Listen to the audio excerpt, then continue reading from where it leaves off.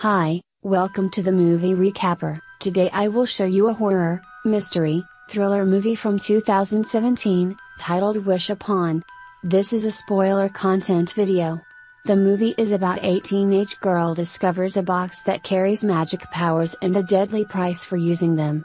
Enjoy the video and let's begin.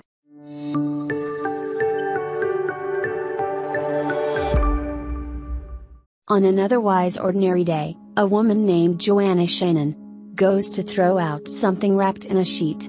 Her daughter Claire goes to ride her bicycle with her dog Max. Joanna goes into the house looking spaced. When Claire comes home, she goes into the attic to find Joanna hanging herself. Teenage Claire wakes up from this nightmare. She gets ready to go to school. Claire rides her bike to school and sees her uncle August, whom her father won't let her speak to for some reason. Claire is distracted and nearly gets struck by popular girl Darcy Chapman. Claire just scrapes her knee and rips her legging.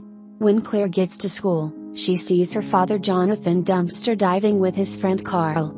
Embarrassed, she goes to tell him to go away. Claire then joins her friends June Acosta and Meredith McNeil, while we see that Claire has a crush on popular guy Paul Middlebrook. Darcy also takes an opportunity to be a bitch and hit Claire's spanner with her drink. A few moments later, Claire is at the school buffet with June and Meredith when they are giggling as Darcy and her clique of mean girls walk by. Darcy questions Claire as to why she's laughing, and Claire says that she called Darcy ultimate smegma, which is some kind of genital secretion in both males and females. Darcy smacks Claire, who smacks her back. Claire then gets knocked over, and she retaliates by tackling Darcy to the ground and engaging in a girl fight. Claire's father finds a Chinese music box and gives it to her as an early birthday gift. Claire takes it inside and reads that the box will grant 7 wishes. She scoffs it off. Darcy posts some pictures of Claire's father on social media. She takes the music box and makes what she thinks is a hypothetical wish for Darcy to go rot. The following morning, after an apparently crazy party in Darcy's home, she wakes up to find part of her hands, feet, and face looking grotesquely rotted. The news spreads around the school that Darcy got necrotizing facilities from a spa, and that means Claire's wish has come true. However, on that day, Claire goes to look for Max, and finds his dead body under the deck in the house. She and Jonathan bury their dog. After spending a good part of her day pining for Paul, Claire decides to make her second wish be that Paul would fall madly in love with her. When she goes to school again, Paul approaches her and shows clear interest, even in front of his girlfriend Lola Sanchez. In Uncle August's home, the old man is preparing to take a bath. He fills his tub with water and steps in, only to clumsily slip and hit his head on the side of the tub. He regains consciousness, only to bang his head on the nozzle and die. Upon learning of August's death, Claire wonders to her father if August left his inheritance to anyone. Jonathan doubts he or Claire would have been mentioned. Considering that they aren't very financially stable at the moment, Claire goes to her room and tells the music box her third wish, which is that August had left her everything. Claire wakes up the next day to Jonathan telling her that August apparently left Claire his entire inheritance. Soon, the two move into a mansion and start driving flashy cars. Jonathan gives Claire his credit card so that she can treat June and Meredith to a shopping spree. A few hours later at home, the spontaneous opening of the music box catches her attention. But at this moment, their former neighbor Mrs. DeLuca dies after her hair gets stuck in the dishwasher chopper. Paul officially breaks up with Lola and immediately proceeds to ask Claire out.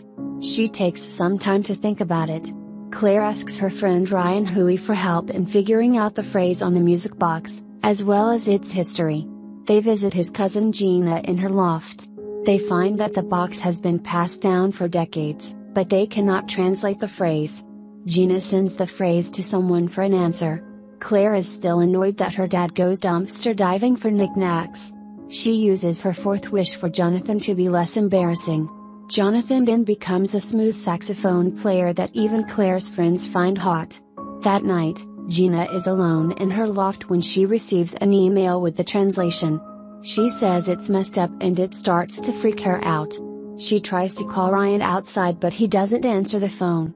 The door behind her slams and causes her to drop her phone. She goes back inside as the power is out. In the darkness, she trips and falls face first onto the horn of a bull statue. On the next day, Ryan goes to visit Gina. He finds Gina's phone on the ground and runs up to her loft to find her dead. He finds Claire at school and tells her that he learned the phrase on the box translates to when the music ends, the blood price is paid. He tells Claire that Gina is dead. Claire is now Paul's girlfriend, but all of his friends don't care to hang out with her since Paul dumped Lola for her. Claire then wishes that she would become the most popular girl in school. She then gets invited to a party with Paul. On the next day, Claire goes to Mrs. DeLuca's home and enters to a horrible smell. She then finds Mrs. DeLuca's dead body still lingering by the sink. Claire tells June and Meredith about the box and how she's been making wishes. Meredith chides her for not using wishes on good things instead of using them on herself. June encourages Claire to get rid of the box. Claire goes to do so, but then decides to keep the box just in case. In another party night that she gets invited with Paul where they have a good time and go to his car to hook up, Claire realizes Paul is spying on her and taking pictures. She leaves Paul. The girls hang out at a hotel. Claire gets a phone call from Jonathan saying he's going to a gig, and he soon gets a flat tire. The scene jumps between Jonathan changing his tire and Meredith going off by herself to play a phone app. Claire admits to June that she didn't get rid of the box. Meredith then sets foot in an elevator to rejoin her friends. Jonathan is nearly struck by two drag racers. He goes under the car to grab a missing piece, with the car jack nearly loosening itself. Finally, he knocks the spare tire loose, which gets hit by an oncoming car and nearly tears Jonathan's head off. The elevator that Meredith is on then malfunctions before dropping completely and crashing to the bottom, killing Meredith. June blames Claire for this. Ryan also tells Claire that he's learned more about the box's history. Those who have used it all ended up dead, and after 7 wishes, the Yogui claims the soul. That's the final price. He refers to a man who used the box's wishes to make his life better, only for his wife and children to perish. He burned his house down with himself and the box inside, but the box survived. Claire and Ryan do what they can to destroy the box themselves, but nothing works. While Claire is sleeping at night, she finds Paul has broken into her room. He asks her if it's over between them. Claire makes it obvious that it is, and he slits his wrist. He is later taken to the hospital. On the next day, Clara and Ryan couldn't find the box. They thought maybe it's over. Claire struggles with the result of her wishes and the thought of undoing them. Eventually, the wishes are undone when Claire and Jonathan have their money taken because Uncle August never paid his taxes. They move back into their old home. Darcy returns to school with her skin healing and she's still a bitch to Claire. Claire finds out that June took the box from her room to try and get rid of it, but Claire takes it back. Utterly frustrated and losing her mind, Claire tries to resist making another wish, but she makes her 6th wish be that her mother never committed suicide. Seconds later, she hears Joanna's voice. Claire embraces her mother for the first time in years. It also turns out that in this new timeline, Claire has younger twin sisters. Claire goes to the attic and among her mom's paintings, she finds one of the same box, leading her to realize her mom once had the same box and it was responsible for her suicide. The happiness is short-lived. Claire sees Jonathan outside under a tree as Carl is trying to chop off a branch with a chainsaw. Claire runs outside to warn her dad, only for Carl's ladder to wobble, causing him to accidentally swing the chainsaw down and decapitate Jonathan. Claire screams at the box that she wants to use her last wish to go back to the day that her dad found the box. Claire wakes up on that fateful day. Max is on her bed.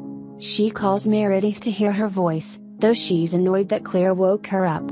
Claire asks Jonathan if she can join him and Carl as they go looking for things. Claire finds the box in a bin and wraps it in a sheet, taking it with her, and goes to school. Claire finds Ryan and gives him the box, saying how she knows Gina and that she can figure out what the box says and that they should get rid of it.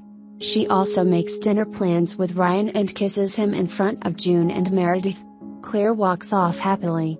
And then Darcy accidentally hits her with her car, sending Claire's body flying several feet and crashing onto a windshield. All the students look on in horror as Claire lays dead on the windshield of the other car. In the after-credits scene, Ryan is seen finishing digging up a hole to bury the box. Then he looks around and takes out the box from the bag in which Claire handed it over to him, saying never to open to see what's inside and to bury it so nobody could find it. He removes the dirt around the box and reads the Chinese letters and says, 7 wishes, and looks around with a hesitant face. Make sure to like and subscribe and turn on the notification bell so you can watch more videos like this.